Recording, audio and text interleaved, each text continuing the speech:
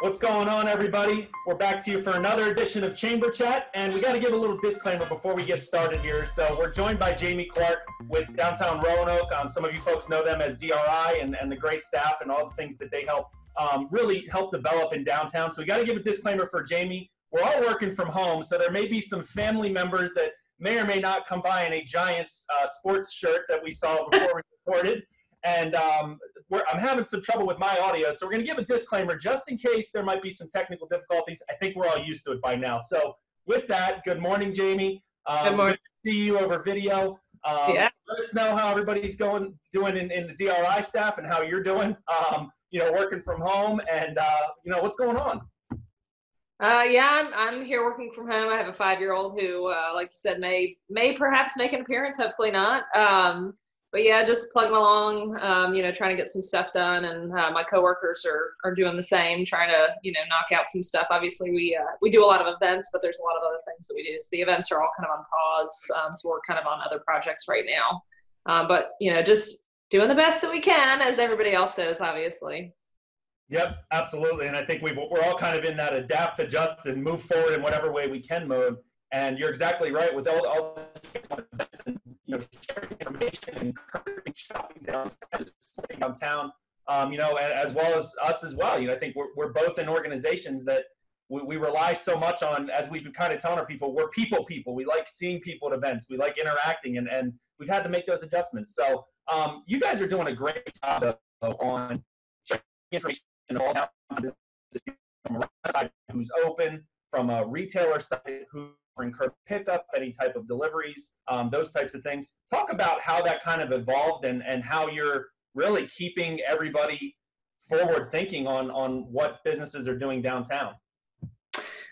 So obviously when everything hit, the first thing that we did was have to cancel our St. Patrick's Day celebration, which was scheduled for March 14th. So I think, for us, it was kind of that initial, what are we doing on our end? And then, in our role, we are, an advocate for the downtown businesses. We represent downtown. So I think we pretty quickly pivoted to how can we help our businesses?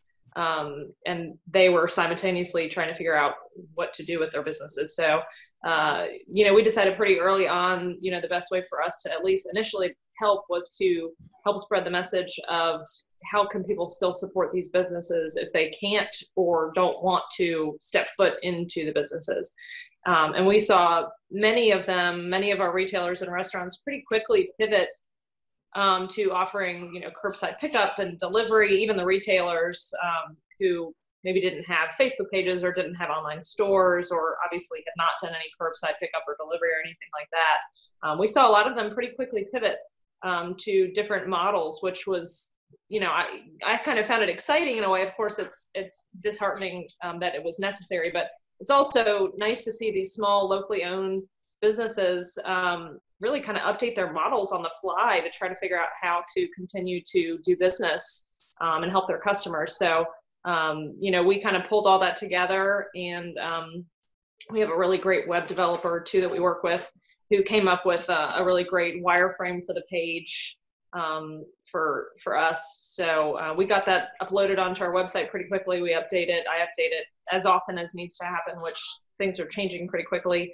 And we develop, we have a newsletter that we send every Wednesday, which people can sign up for that on our website at downtownroanoke.org if they're interested. But that was something that we shared every single Wednesday anyways, and normally had what's coming up downtown, obviously event heavy.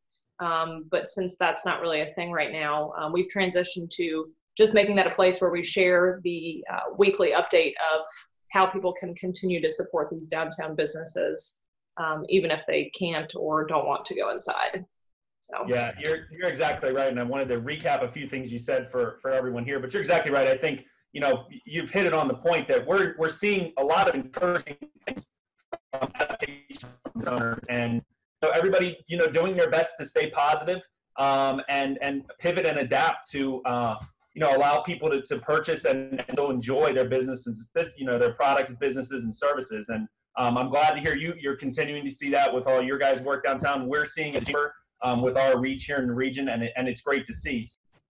So just to recap, we wanted to let folks know that they sign up for your email online at downtownroanoke.org, correct? Right, that's right. Okay. And then for folks, you guys are doing a lot on social and sharing a lot of great messages. Talk a little bit about some of the resources, additional resources that are on your page right now, and some of the things that you're continuing to be forward thinking on social media with. Yeah, so we have a Facebook page where, again, we normally share a lot of kind of what's coming up downtown. We've tried to continue to share messages, whether it's from businesses or things that are going on, information from the Roanoke Regional Small Business Association, kind of however we can. On the back side of it, for businesses that are located downtown, I'm sending them almost weekly emails, sometimes more often. It just depends on what's happening. Resources and further information, which I also did build out a section on our website as well that has just some general business resources information. There's been a few other, I don't know if you guys may have developed something like that too. I know the partnership has something. So I think everybody's really just trying to make sure that there's information available for the businesses, and helping them as much as possible. So we're using our Facebook page for some of that. And then also, like I said, just to share so the public knows how they can continue to support our downtown small, locally owned businesses, because predominantly that's what we have. Yeah, absolutely. You're exactly right. So I'm glad to hear, and you're exactly right on the fact that a lot of organizations have resource page, for those that work with them the most. And I think that's fantastic that we all have something for folks to have easy access to. So thanks for joining us, Jaime. I guess we didn't have the visit on your end, but we had the issues on my end. So we'll take it as a win. So the dog is trying to play with a squeaky toy now, so we got a different child visitor. Yeah, there you go. Well, thanks for joining us. Good luck to be safe for all of your staff, and hope everybody continues to stay safe and healthy. Shop small, shop downtown, downtownroanoke.org, as well as on their social page to learn more about how you can shop downtown. Thanks for dealing with our technical difficulty audio issues on my end, and that wraps it up for another edition of Chamber Chat. We're going to keep them rolling. Keep making it a great week. We'll talk to you soon. Thanks, everybody.